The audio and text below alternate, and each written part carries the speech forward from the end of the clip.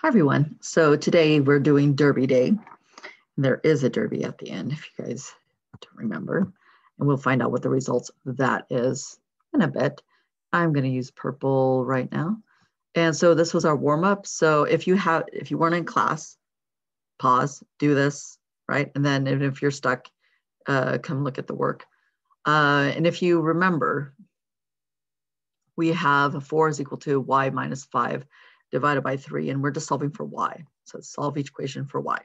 So what we're going to do is literally, it's like if the order of operations is how we simplify expressions, solving for x is kind of like undoing all that, right? So we're going to kind of go in reverse-ish.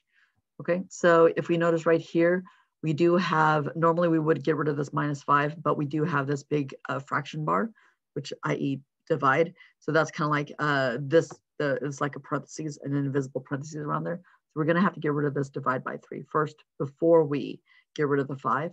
So how do we undo a divide by 3? Multiply by 3. So that's why we multiplied by 3 on both sides.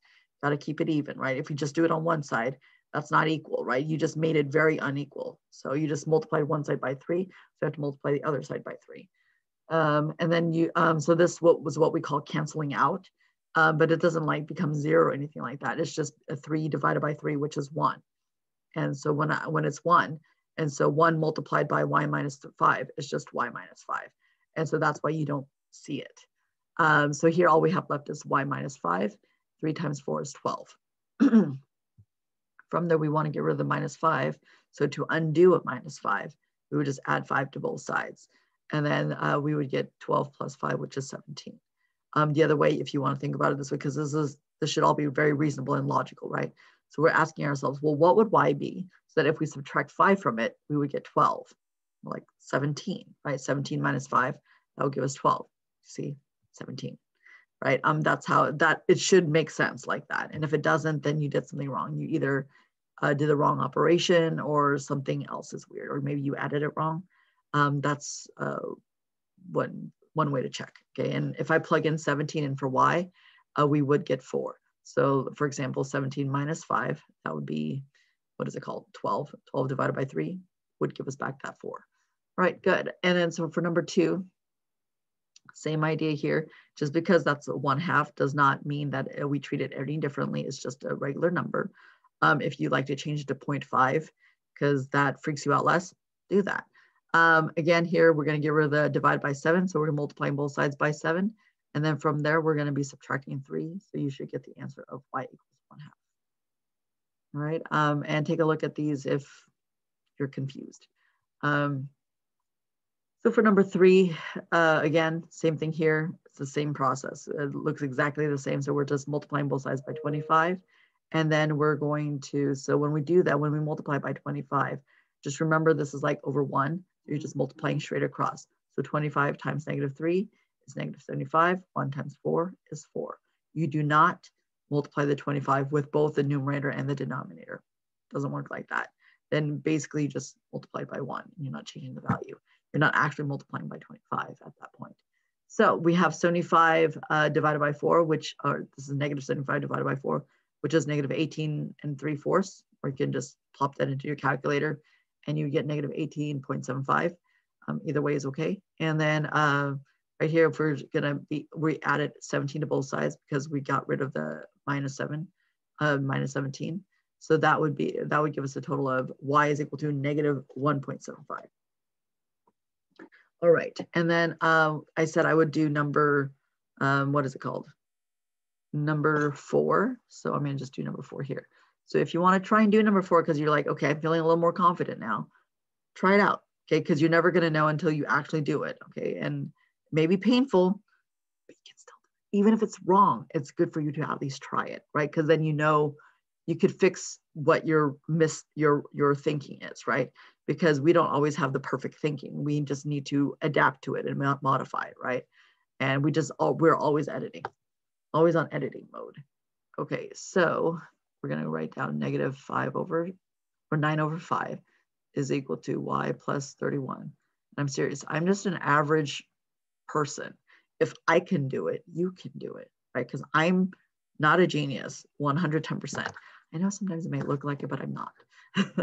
Totally not a genius. And so therefore, if I can know how to do this and I can learn how to do this, then you are more than capable of learning how to do this, because you're an average person too, just like me, unless you're the genius. In which case, then maybe you should do this video. All right, here we go. So again, we're looking at the y. We do not need to care about this -5 over or -9 over 5, right? Because that's not where the y is. So the y is over here. We want to get y by itself, because the whole point is to solve for y. What is y, right? Don't ask why. And then here we're dividing by -8. So opposite of that is multiplying by -8. So multiply by -8. And then go back to purple. And then here on the left-hand side, remember we're just multiplying the -8 with the numerator, with the top. So that's going to be -8 times -5. I keep on saying 5. -9, which is positive 72 over 5 is equal to the -8's just turn to 1, right? They cancel out, what we call cancel out. And that's going to be y plus 31. And now we just need to figure out what this 72 over 5 is. We'll figure that out. Just give me a second. So we're going to subtract 31 on both sides. Don't ask me why I'm going a little crooked here, but that's just how it goes.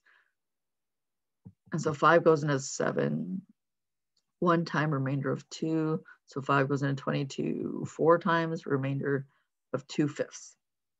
So 14 and 2/5. 14 minus 31. It's a big number. So that's going to be like, I'm going to think out loud here. So this is like 15 if I'm going to round it to 15, right? That'll be -31 minus 15, which is -16. And then, but it's not actually 15, it's 14. And so that's like 14 and 3/5. Or so 16 and 3/5. Should probably check on my calculator just to make sure. I don't want to lead you astray. So 14, 4. Yep, -16. Yep, perfect. There we go. And that's my y. And so that's what you should have gotten for y.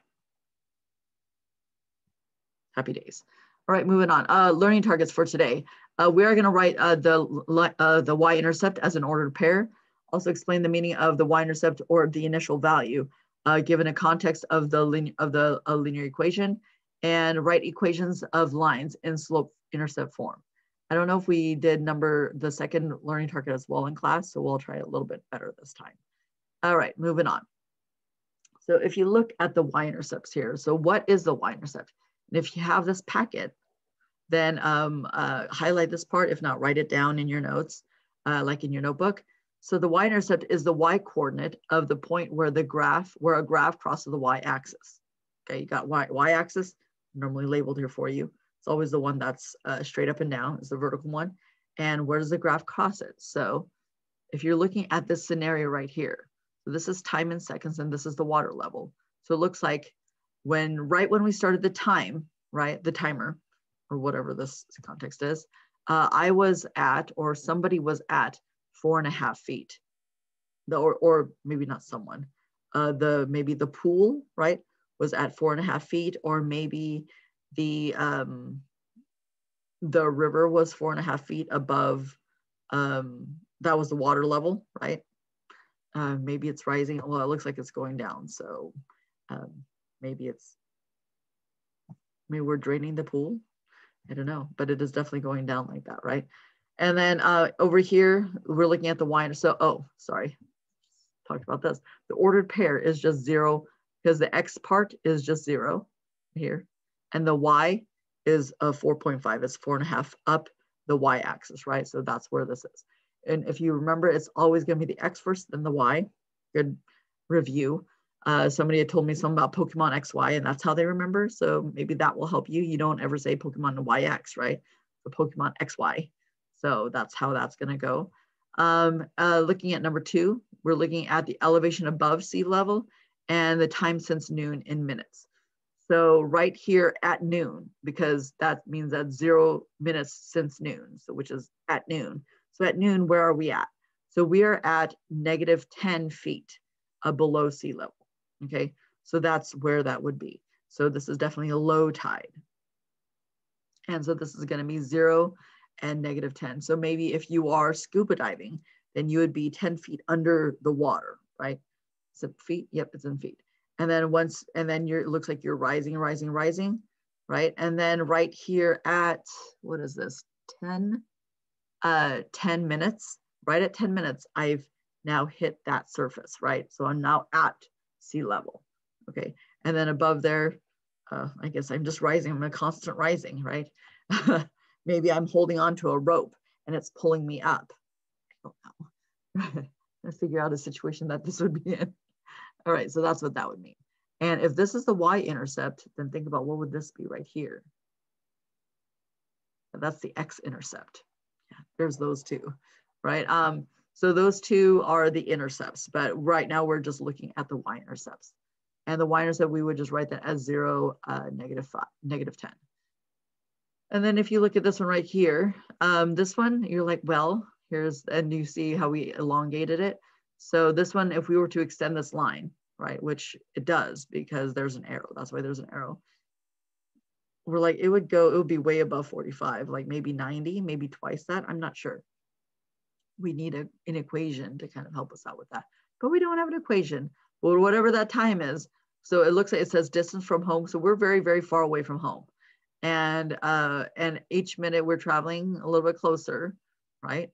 And so if we were to look at like maybe like right here, if I don't go cross-eyed here, oh my dear. So at 80 minutes, right? At 80 minutes, how far are we from home? We would be 15 miles from home. We're far away from home still, but it's closer than we were at the beginning, right? When we first started off, maybe we were at grandma's house. Maybe we were visiting somebody else, or we were going on vacation, we're coming back. I don't know. So that's what this would mean. Obviously, this is not indicative of real life because this would mean that we're on a freeway going at the same speed, constant speed, going back home. But traffic, especially in Washington. All right, moving on. Okay, so we're gonna just X-nay on this one.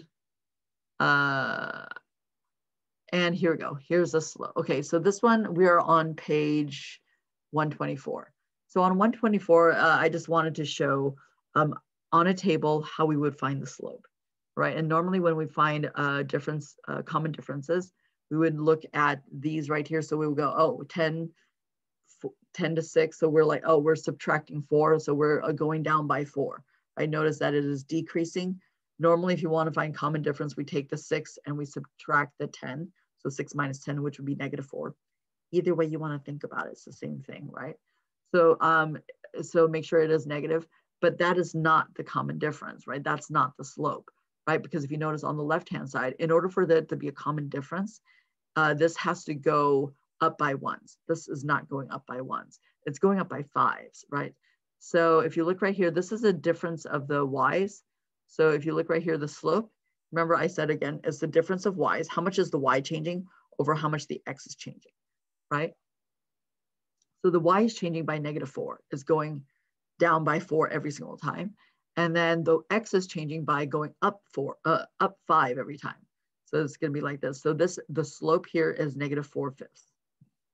Just like that, -4/5. Okay, and then, oh, did I miss that part? Oh, here it is. I was like, I swear I missed a part. All right, I went a little bit too fast.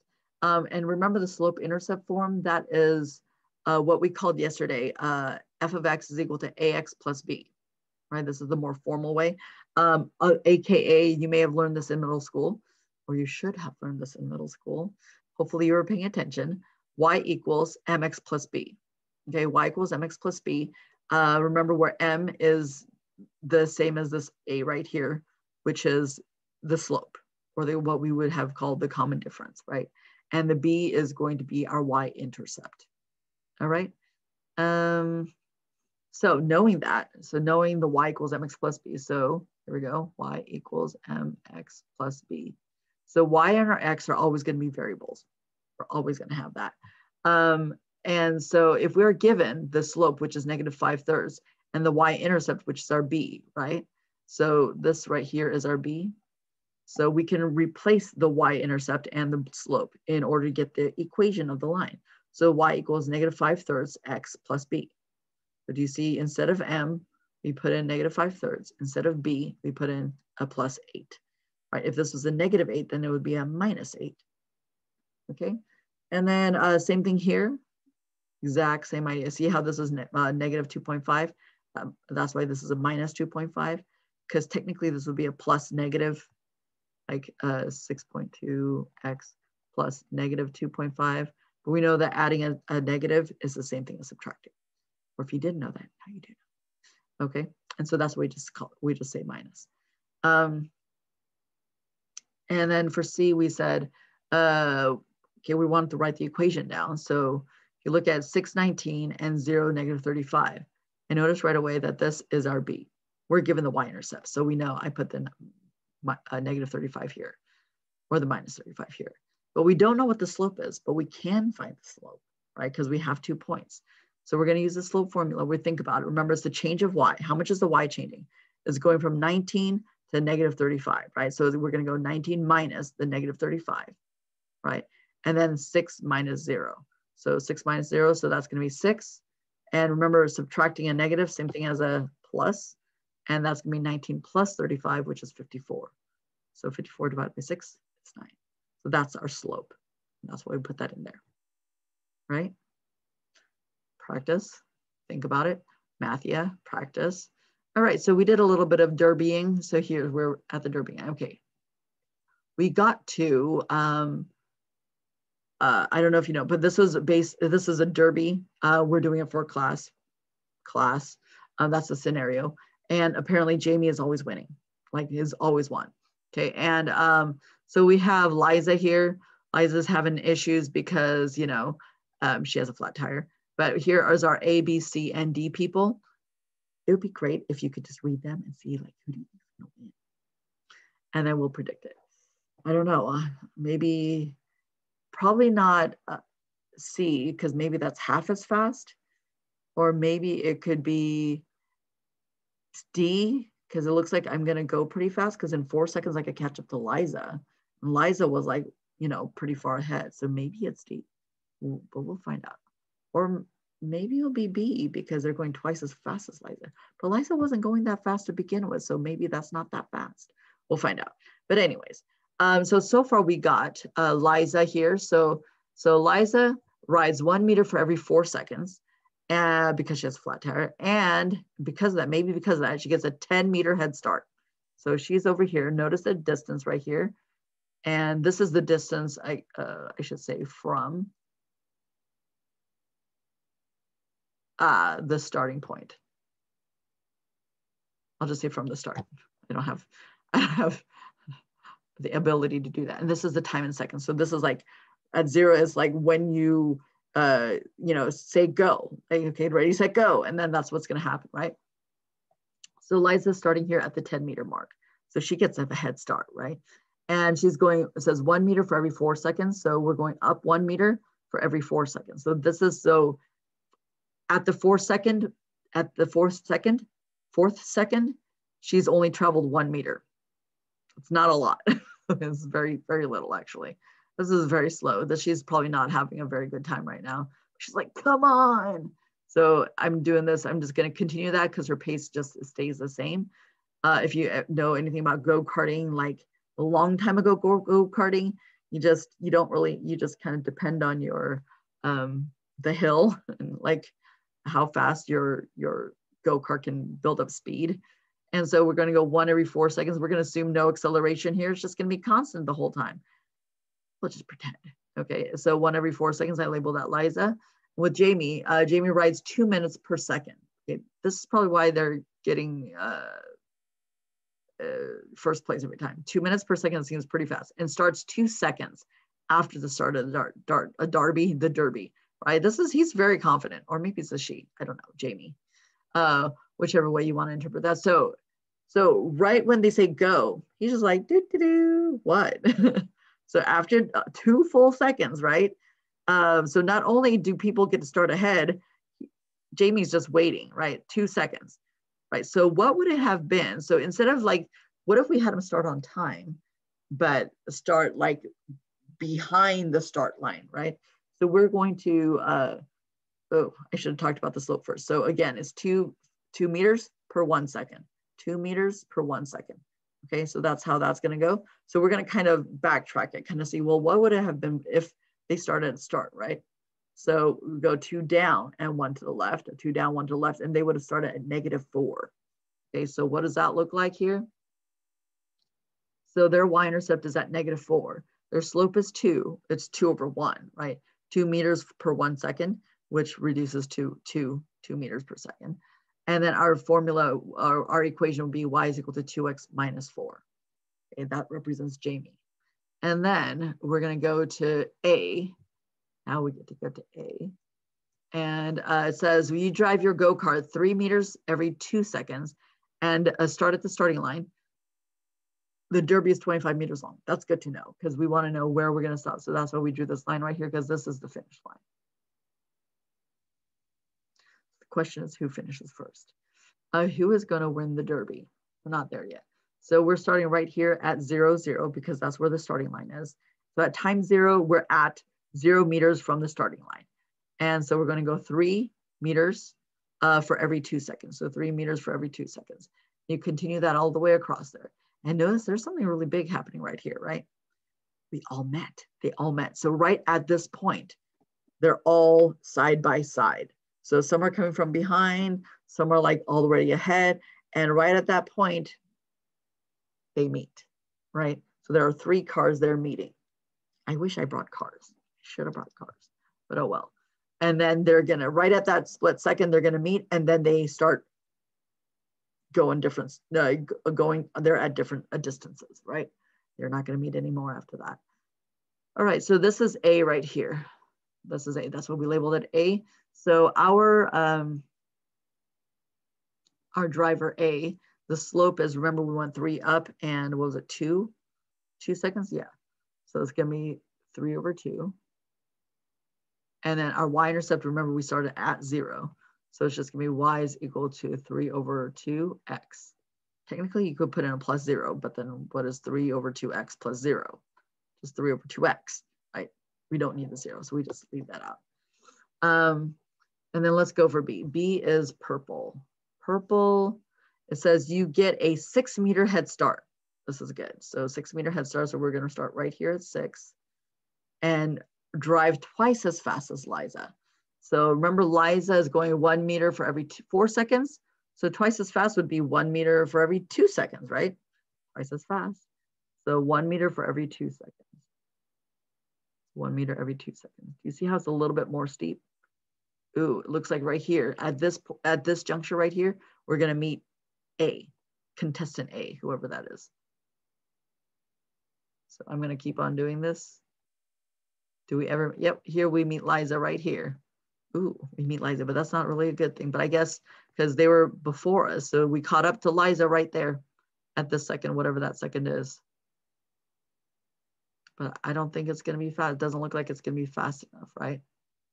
So there that one goes, just like that. Oh, I should label that B. So this is B right here. All right, so for B, our slope is twice as fast as Liza, which is 1 out of 2, right? 1 over 2. And then the y-intercept is at 6. So that's gonna be y is equal to 1/2 x plus 6. So far, Jamie looks like Jamie's winning. But let's see, maybe C will do it. So C says, ooh, you drive half as fast as Jamie. Ooh, that's not good. But get an 8 meter head start. So let's see if that's good enough. And the question is, who's gonna come in second? Oh, here, who's gonna finish last? Eek. All right, so let's take a look. This one for C, we're getting an 8 meter head start. Go just like that. And we're going half as fast as Jamie. So let's see, where's Jamie? Jamie's going 2 meters per second. So that means we're gonna go 1 meter per second. So we are, I should just write that in here right here. So 1 meter per second, and it was an 8 meter head start. So let's do it. So 1 meter per second. So here's 1 meter per 1 second. 1 meter per second, 1 meter per second. Ooh, we're passing up whoever's blue, Liza.